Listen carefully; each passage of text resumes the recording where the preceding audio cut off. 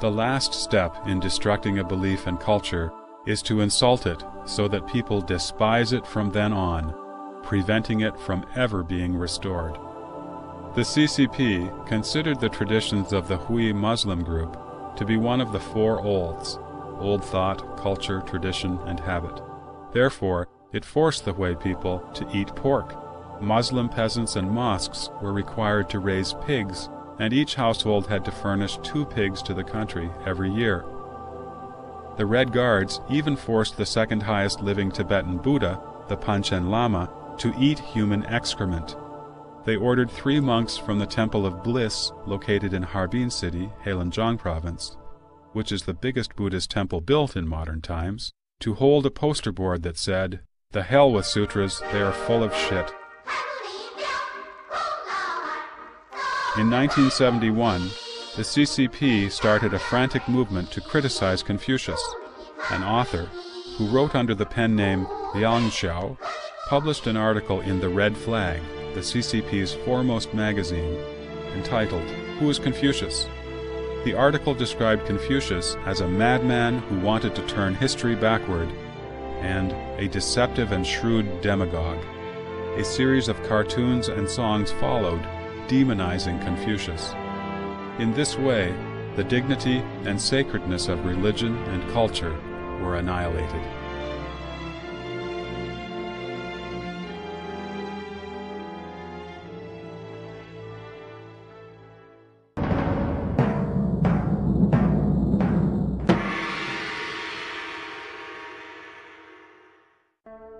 The characters of the written Chinese language embody the essence of 5,000 years of civilization. Each character's form and pronunciation, and the idioms and literary allusions composed of combinations of the characters, express profound cultural meanings.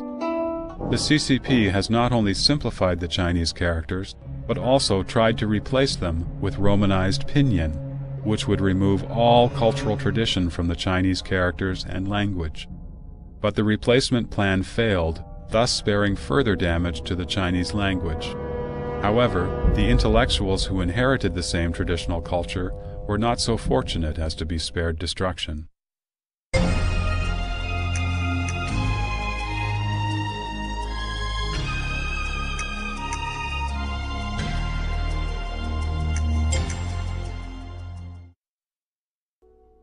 Before the CCP gained power in 1949, China had about 2 million intellectuals. Although some had studied in Western countries, they still inherited some Confucian ideas. The CCP certainly could not relax its control of them, because, as members of the traditional scholar aristocracy class, their ways of thinking played important roles in shaping the thoughts of ordinary people. In September 1951, the CCP initiated a broad thought reform movement, starting in Beijing University among the intellectuals. The intellectuals were required to organize a movement to confess their history, including their thoughts, faithfully and honestly, in attempts to cleanse any counter-revolutionary elements. Mao Zedong never liked intellectuals. He said that they ought to be aware of the truth that actually many so-called intellectuals are, relatively speaking, quite ignorant, and that the workers and farmers sometimes know more than they do. Mao also said, compared with the workers and peasants, to the CCP, the intellectuals are dirty, and in the last analysis, the workers and peasants are the cleanest people, even though their hands are covered with dirt and their feet are smeared with cow dung. The CCP's persecution of intellectuals started with various forms of accusations, ranging from the 1951 criticism of Wu Shun, or running schools with begged money, to Mao Zedong's personal attack in 1955 on writer Hu Feng, a scholar and literary critic, as a counter-revolutionary. In the beginning, the intellectuals were not categorized as a reactionary class, but by 1957, after several major religious groups had surrendered through the Unified Front movement, the CCP could focus its energy on the intellectuals now. The anti-rightist movement, then, was launched.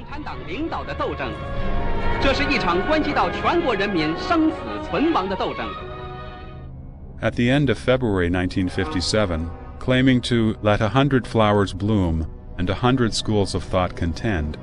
The CCP called on intellectuals to voice their suggestions and criticisms of the party, promising no retaliation. These intellectuals had been dissatisfied with the CCP for a long time for its ruling in every field, even though it was a layman in those fields, and its killing of innocent people during the movement to suppress counter-revolutionaries in 1950 to 1953, and the movement to eliminate counter-revolutionaries in 1955 to 1957. They thought that the CCP had finally become open-minded, so they began to speak their true feelings, and their criticism grew more and more intense. Many years later, there are still many people who believe that Mao Zedong only started to attack the intellectuals after becoming impatient with their overly harsh criticisms. The truth, however, turned out to be different. On May 15, 1957, Mao Zedong wrote an article entitled, "Things Are Beginning to Change," and circulated it among senior CCP officials.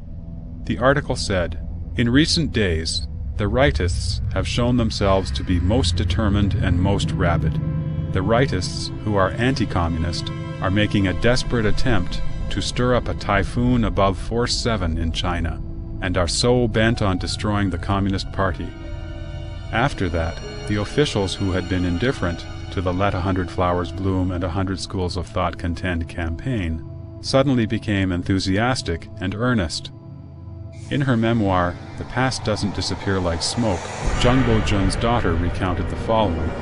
Li Weihan, minister of the United Front Work Department, called Zhang Bojun in person to invite him to a so-called rectification meeting to offer his opinion about the CCP. Zhang was arranged to sit on a front-row sofa. Not knowing this to be a trap, Zhang articulated his criticisms of the CCP. During the whole course, Li Weihan appeared relaxed. Zhang probably thought Li agreed with what he said.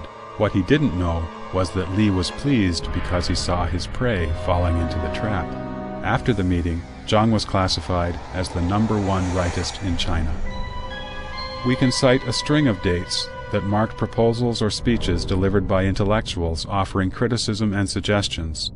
Zhang Bojun's Political Design Institute on May 21st, Long Yun's Absurd Anti-Soviet Views on May 22nd, Luo Longji's Redressing Committee on May 22nd, Lin Xiling's speech on criticizing the CCP's feudalistic socialism at Beijing University on May 30th, Wu Zhuguang's The Party Should Stop Leading the Arts on May 31st, and Chu Anping's The Party Dominates the World on June 1st.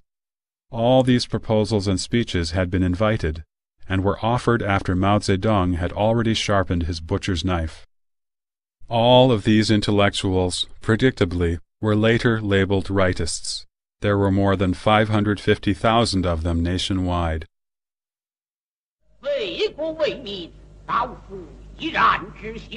Chinese tradition has it that scholars can be killed, but cannot be humiliated. The CCP, however, was capable of humiliating intellectuals, depriving their right to make a living, and even incriminating their families unless they accepted humiliation. Many intellectuals did surrender. During the course, some of them turned in others to save themselves, which broke many people's hearts. Those who did not submit to humiliation were killed, serving as examples to terrorize the others. Thus, the intellectuals, the traditional scholarly class, the exemplars of social morality, were obliterated. Mao Zedong said, "What can Emperor Qin Shi Huang brag about? He only killed 460 Confucian scholars, but we killed 46,000 intellectuals. In our suppression of counter-revolutionaries, didn't we kill some counter-revolutionary intellectuals as well?" I argued with the pro-democratic people, who accused us of acting like Emperor Qin Shi Huang. I said they were wrong. We surpassed him by 100 times. Indeed, Mao did more than kill the intellectuals. Even worse, he destroyed their minds and hearts.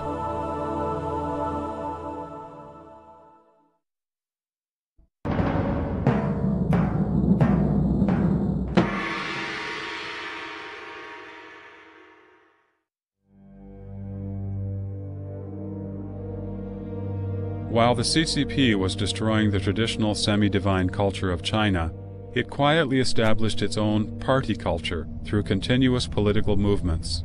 As one of the CCP's classic documents, Mao's speech at the Yan'an Forum on Literature and the Arts named cultural endeavors and the military as the two battlefronts. It stated that it was not enough to have just the armed military, an army of literary arts was also needed.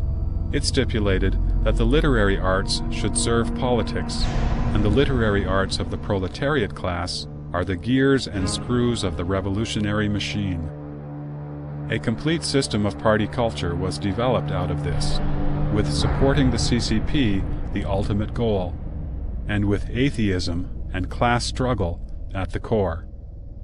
This system goes completely against traditional culture and penetrates every aspect of people's life. It formed an environment of terror and despotism for the party, so that the possessing evil specter could control people even more tightly.